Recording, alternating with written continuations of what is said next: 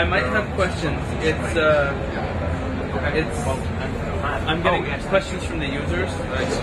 Oh, okay. So here we are inside the bunker for ARMA 3, and I've been informed that I need to challenge you to hand-to-hand combat so that I can see the game. So let's go for it. Well, guys, thank you for your time. I think the city was kind of GameSpot, so I'm sitting around the corner with the camera.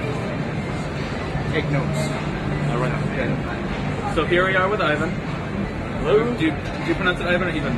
It's Ivan. Ivan, yeah.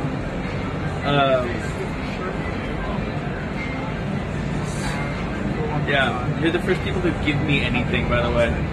Oh, and also this is live. This is live. This oh my is god. live. Okay. So, I came to see ARMA 3 for all the people out there that are really excited about your game. It's great to hear. Yes. So, what do you want to know? Whatever you want to tell me. Okay. So we can... Sure, so I can sit. please take a seat. Yes. And we can start with the presentation. Please. ARMA 3. Yes. What does it mean? It means, above all, technological advancement of the engine. Alright. And some new features, new possibilities, the 3D mission editor, physics, improved animations, but we still want to retain the features for which ARMA series are so appreciated by the sort of players. So let's jump into the game. Alright. And there we go. We are jumping through a canopy of four magic clouds towards Limnos.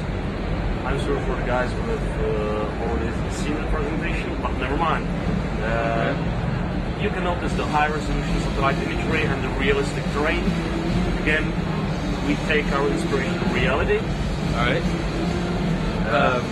Morton from Denmark says that everyone knows this is Lemnos, Greece, but is it the entire island of 475 kilometers square? We have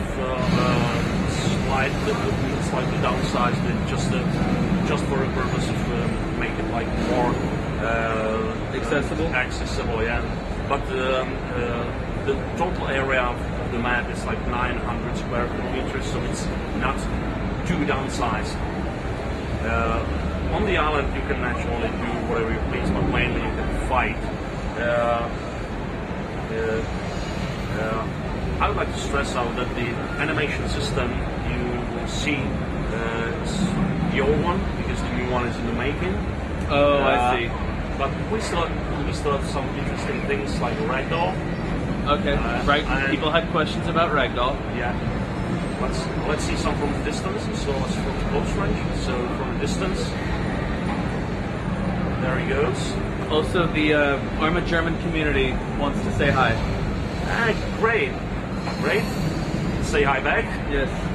And I can now unmount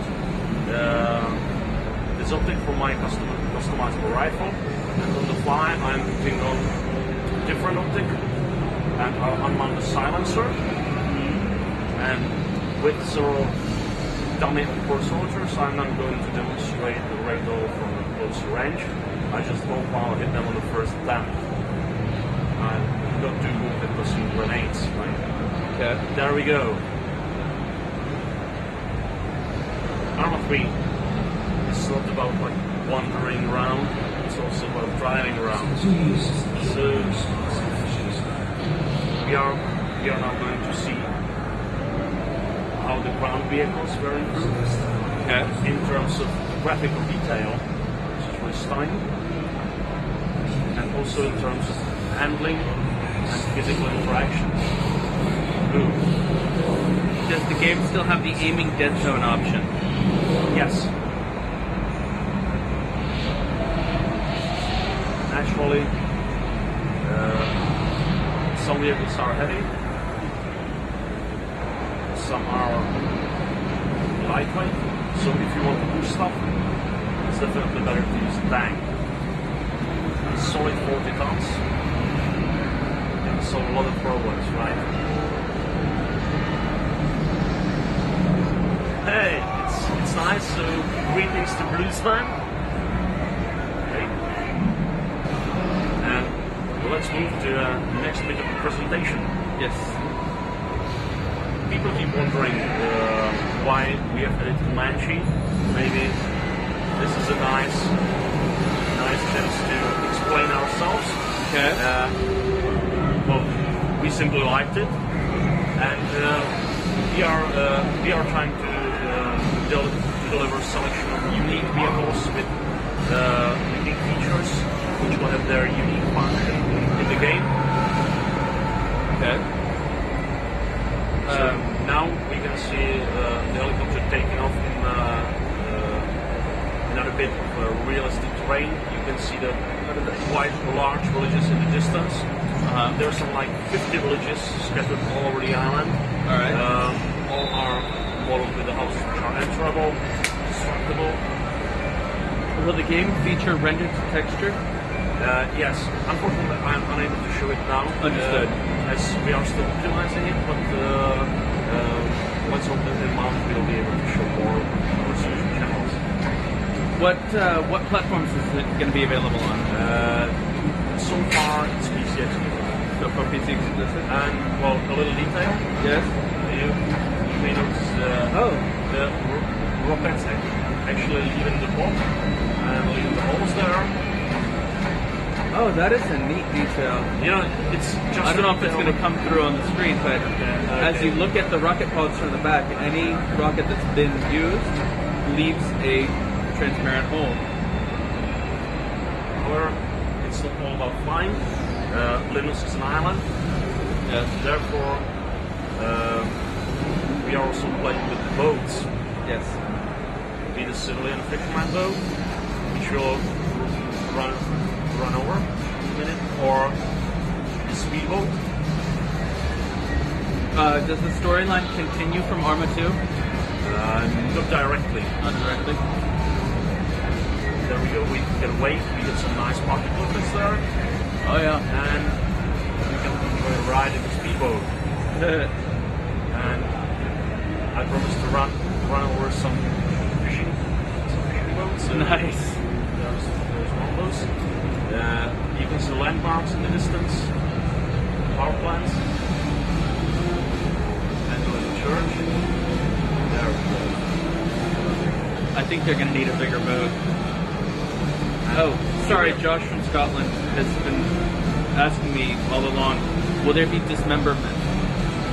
Dismemberment? Body parts coming off. Probably not, you know. We are not much in the gore stuff. Okay. Rather than that, you will be able to draw yourself. Okay. I'm not going to demonstrate this because in the next demonstration I'm wearing scuba gear. Alright. But we are going underwater. And this is how it looks like. We get combat swimmers, bubbles, and somewhere around we may have a fish lurking. There we go. You can, you know, infiltrate, make sabotage machines, or dive and check out the wrecks. Will the forward-looking infrared be carried over into ARMA 3? Yes, of course. We are not ditching any feature. Okay. Basically, we are trying to improve or add, but we will never ditch stuff. Is this game 100% free roam? Can you just walk around and do what you want to? It's probably hard to tell now how the campaign turns out, but we would like it to be just like that. Or we'll make sure the chapters are large enough to provide enough space for explorers. Understood. How many people will be able to play in multiplayer? It's something I can't estimate right now, but it will be minimum as it used to be in Arrowhead. Probably more because we are optimizing the network code. Can you pilot the submarine? No, but we want the possibility to pilot the swimmer delivery vehicles. Okay. They are not in the state in which we can show them. And, well, this is how the battle may look like. Uh-huh. But while. But let me tell you a little bit about the story and about how we approach the campaign. Monster from Germany wants to know if the flying whale will be the final boss. Sorry? Well, I'm not revealing anything regarding the storyline so far. The campaign will be single player. It will feature strong story with lots of twists. It will be based on the sandbox basically, and it will provide multiple endings based on player's decision and performance throughout the campaign. But you don't need to work on my settings. Well, I don't know. Some guy came with this computer. Actually, it's a part of a digital press kit, and it's like an above average computer, like nothing dramatic.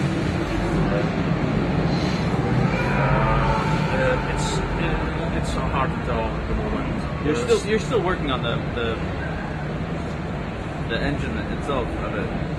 Yeah. My words are failing me.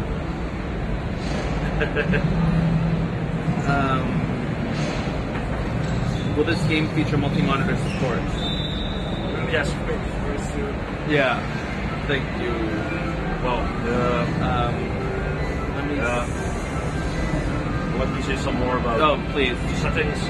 Near future, NATO gets some real funding into Europe, so they aim to steal some military secrets from the Emperor. This guy is part of the mission, and at the very beginning of the campaign, he's just walking ashore the island, and he has to cope with it.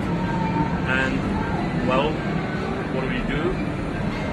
You will just see all the opportunities, and you will have a chance to use them as you please. You may fight as you want. You can be aggressive. You can avoid detection, evade escape. Honestly, all to the end.